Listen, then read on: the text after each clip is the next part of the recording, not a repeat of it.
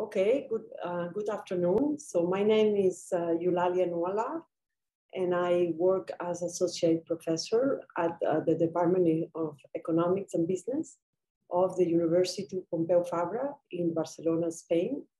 And my field of interest is probability, more particular stochastic differential equations and stochastic partial differential equations. Good afternoon. My name is Vassili Kolokoltsov. I'm Russian. I'm working for the moment as a professor in the University of Warwick.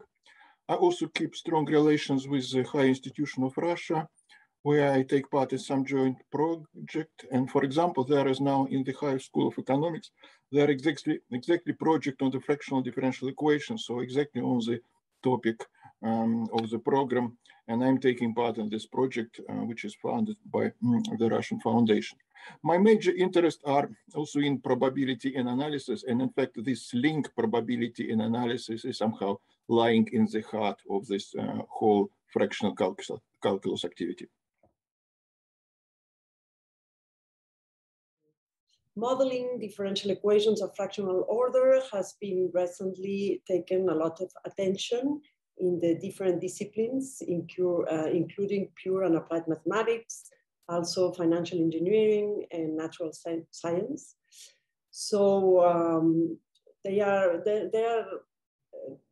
tools that are more conventional, but there are new tools that are needed to solve these differential equations. So the program sets us to investigate the multiple facets of space-time fractional dynamics.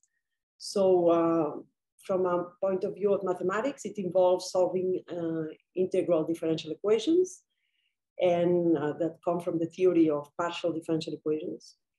And then from an application point of view, they have also a lot of applications in natural science and engineering. So we also look to exploit the empirical part of these equations. And so to conclude, the program would like to contribute on the significant progress and description and understanding of fractional differential equations. So people really, in the history, first the people started talking about integer numbers. And then at some point they realized that they cannot cover everything, and they developed these fractional numbers, which was more or less straightforward thing. But next fractional appears when we talk about powers. Yeah, so you take 2 in power 3 in power 4 in power 5. It's clear what to do. We just multiply it several times. But then we pose the next question: what will be 2, say, in power 1/2? The question is much more complicated, of course. And it turns out, with some of you people who remember that from school, that 2 in power 1/2 is actually square root of 2. Now, what we're thinking about here is about similar thing when we're talking about powers, but not of numbers, but certain operations, namely these operations of taking integration and taking differentiation. We're interested in the fractional power of these operators, which is, of course, much more complicated story. Historically, I think useful saying that it was about 150 years ago that the classical people of analysis, Riemann and Liouville, started this development. But this somehow development was in sleeping mode, because at that time it was not much clear where one can apply these things.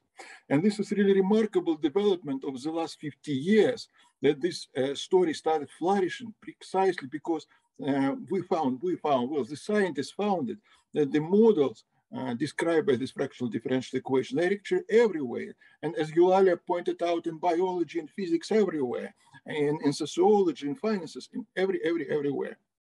And also another point which I'd like to stress about this fractional thing is the connection with the classical diffusion. Yeah, we're talking about fractional diffusion. Classical diffusion was initiated by Einstein. Well, the mathematical theory of diffusion initiated by Einstein in his famous paper 1905, where he describes the Brownian motion discovered by the famous Brown in terms of diffusion equation.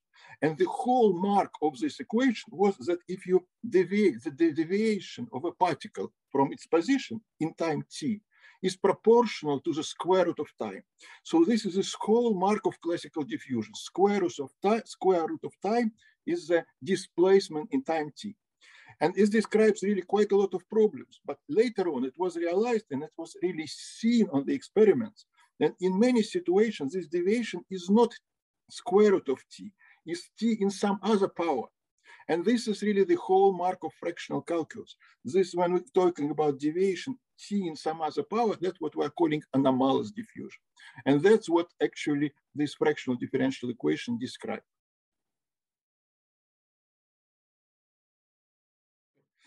Let me then possibly say some general words about sort of excitement in science. You know, I was always a big fan of hiking in the mountains. You possibly ask me why I'm talking about it. Well, several years ago, I met in mountains, I met a specialist in speleology. And we just discussed with him about the difference, hiking in the mountains and going into the caves. And then it became clear to me that these are really two models of the scientific attitude to research. So some scientists, they are mountaineers, meaning that they permanently pushing themselves to jump higher, higher, higher, as quickly as possible, as high as possible. During this procedure, they may somehow did not notice some gap with the jump over, did not notice it. They cannot notice some nice thing which like in the earth, just possibly 2 centimeters under their leg. And the other people, they are speleologists. They go deep in some well, so squeezing through the mud, yeah. But eventually they find some diamonds, you know, some minerals hidden there inside. So both these sides, of course, are very important for science. And general science has basically these two trends, as a mountaineer and a speleologist. But with some of them, the dominant is one or another. So for me, the dominant is mountaineering. I'm really trying to climb high, high, higher and see as much as possible, big picture, big views around as much as possible. And fractional calculus really gives you this possibility, because fractional calculus really connects lots and lots of different science, both in mathematics and in geometry, algebra, analysis, and of course, mainly now in probabilities, which is the most remarkable connection about which I already mentioned. And together with these mathematical somehow links, yeah, there is quite a lot of application, links with application. And this also, again, quite exciting because, but about particular application, I suppose you will have additional questions. So I think I stop here and give a word to Eulalia. I think that when a subject is growing so much, at some point, it's good that one stops and one puts together, because as we said, the subject has a lot of interdisciplinary areas, even in mathematics and also in applied. So it's good to put all the people working on this topic together so that they exchange and they see where there are the problems. Because if you don't do this type of programs, everybody is working independently at each field. So it's very important that people interact and communicate to get higher, as Vassili is, together and not only in an independent way.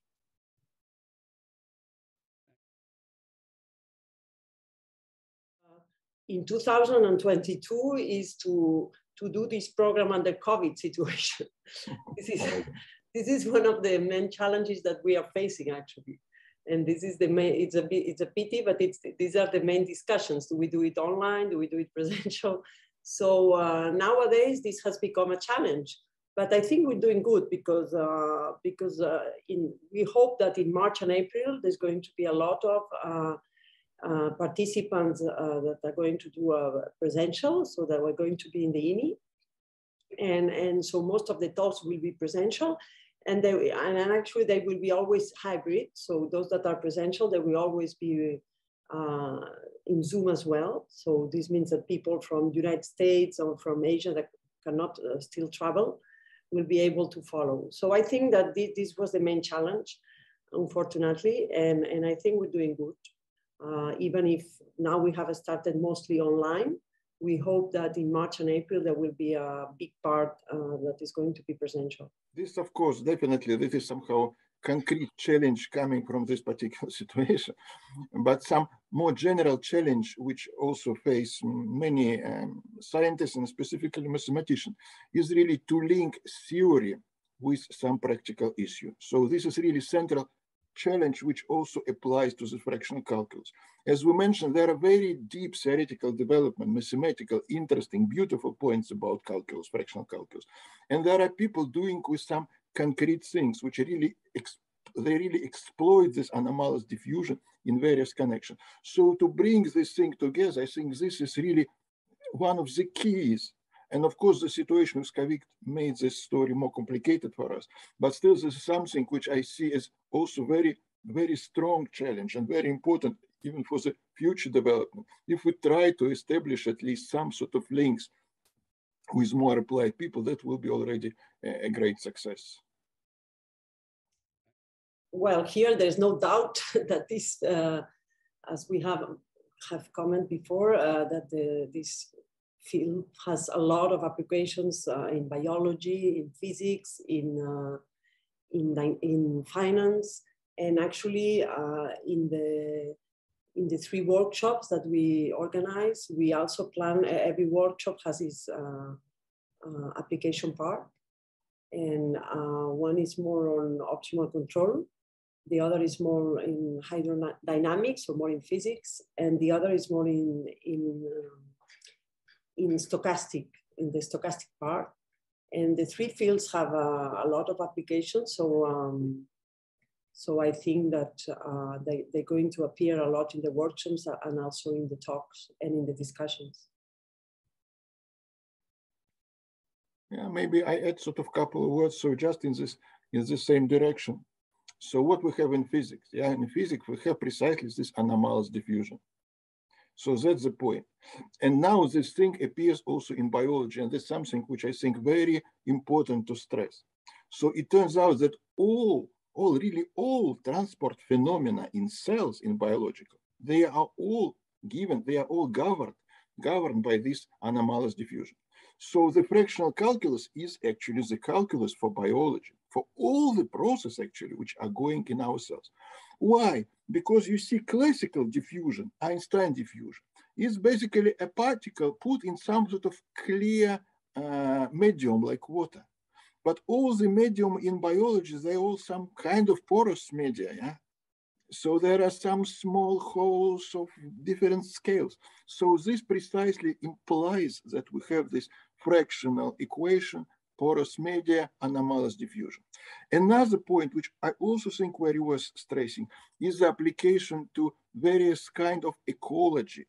Because all this sort of contamination of water, contamination of air, yeah, propagation of waste in cliffs, in earth, yeah, all these processes, they are governed by this anomalous diffusion and therefore by the fractional equation.